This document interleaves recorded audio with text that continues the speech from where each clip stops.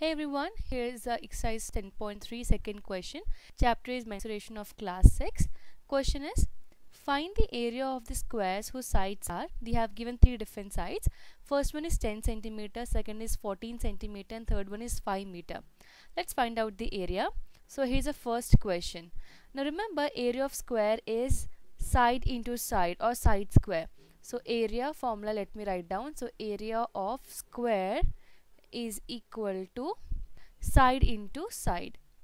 So side multiplied by side, or you can write down side square.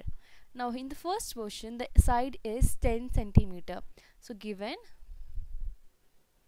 side is equal to 10 centimeter. So in that way, area will become, area is equal to 10 into 10. So 10 into 10 is 100. We'll get here 100 centimeter square. Centimeter multiplied by centimeter is centimeter square. So the first one is 100 centimeter square. Now the second one. In second one, they have given side has 14 centimeter. This is second question. So side is equal to 14 centimeter.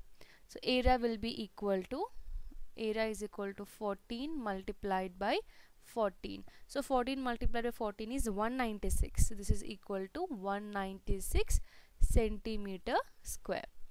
Now third one is a 5 meter. So this last one, they have given side is equal to 5 meter. So area will be equal to 5 multiplied by 5. So 5 5 is 25. We'll get 25 meter square.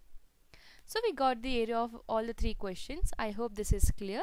You have to just substitute in the formula and you'll get the answer. Now in case you have any question or doubt, you can drop a comment below.